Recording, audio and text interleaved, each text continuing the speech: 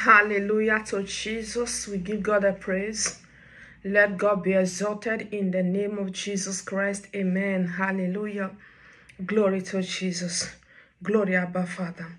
This is God's own channel with Evangelist Sarah. You are welcome. The Lord bless you. The Lord bless every member of this household. It is well with you. Jesus love you. And I love you. Please family, like this video, share, subscribe. Tell somebody about this ministry. God bless you as you do that in the name of Jesus Christ. Amen. Hallelujah. Glory to Jesus. Child of God, you cross the line. They are the one that set the timeline for you. They drawn a line that you should not cross it. But God has hold your hands and you have crossed every line that the enemy said you should not cross. They built the wall, but you leap and you jump over the wall. Hallelujah. They saw you leaping over the wall they built. And this is why they are mad right now. Someone is so mad with you right now because how dare you? How dare you leap over the wall that they built with all their evil things that they put in place, that they built with all their incantation, that they built with all their evil imagination, that they built with different kinds of things. How did you leap over it without even getting hurt? Because the Bible says in the book of Isaiah, when you pass through the waters, I will be with you. When you go through the fire, I will be with you. Through the desert, I will be with you. God of the desert is the same God of the place where there is water. Hallelujah. The Bible says he makes water to spring forth from the rock. Unimaginable miracle. Something that no one could have thought. Somebody would think that, oh, God will tell Moses to dig the ground. Dig it and dig it and dig it, there will be a well. He said, no, struck the rock. He says, struck the rock. That is something, that is the God that you are serving. Hallelujah. God said, move past it, cross the untimely death, cross it over to the other side to long life. Cross the sickness, cross it over to the other side to long life. Cross the poverty, cross it over to prosperity. Cross it to the other side. Yes, cross it to the other side. All the equipment, their satanic equipment that they used to build the wall, that they used to lay the foundation, that they used to dig the hole, it has become a waste of time. This is why they are angry with you right now, because they saw it with their own eyes, that you did not just cross the line, you put down the wall. You put the wall down. Hallelujah. And this is the wall that they build, because with this wall, they set a boundary between you and your miracle. With this wall, they set a boundary between you and your testimony. With this wall, they set a boundary between you and your calling. But the Lord said, put down the wall, and you put down the wall. I love that word. When we cannot, when the wall, mountain refuse to move, we will uproot the wall. When the wall refuse to fall, we will uproot it. Yes, we will uproot it, because you are an army of the Lord. You are an army of the Lord. So you are not like, oh, this wall refuse to fall. Let me go and create another. Let me go backward. No. Because there is no backward in serving God. It is only going forward with good things. Hallelujah.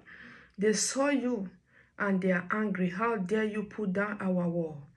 How dare you? What I hear in my spirit right now, roaring like a lion that they are not. Roaring like a lion that they are not. They are not lions. They might roar like a lion, but they are not. Because the Lion of the tribes of Judah, the King of Kings, have prevailed over every other thing that roar like a lion. Hallelujah. Glory to Jesus. When the lion roars, every other thing that acts as if they are lion, they give way. They give way. They saw you leaping over the wall they built, and they are angry. How dare you? Child of God, even if they build another one, you will still pull it down. They cannot intimidate us. They cannot intimidate you. Hallelujah. Glory to Jesus. The Bible says the wall of Jericho must be destroyed except for Rahab. Yes, the wall of Jericho must be destroyed except for those that decided to repent, except for those that have lived evil. They will fall with their wall. We will bring down the wall upon them by the help of the Lord. The Bible says in the book of Joshua chapter 6, the Bible tells us that Jericho is destroyed in Joshua chapter 6. In verse 20, the Bible says, it says, so the people shouted when the priest blew with the trumpet. And it came to pass when the people heard the sound of the trumpet, and the people shouted with a great shout, that the wall fell down flat, so that the people went up into the city, every man straight before him, and they took the city. They took the city. The only one that was saved is Rahab. Rahab, because of what she did, the good heart that she had to protect those that were sent to spy, those that the Jericho people wanted to kill. You see?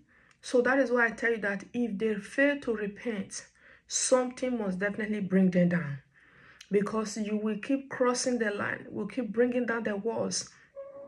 If they dig the hole, we keep jumping and we pass over the hole. Don't be afraid, because it is God that is going with you into the battle. I know there are so many Christians who are kind of afraid when they hear about warfare. They will build another one. I am tired. Don't be afraid. It is not you that is fighting the battle. It is God. All you need to do is to say, God, I am here.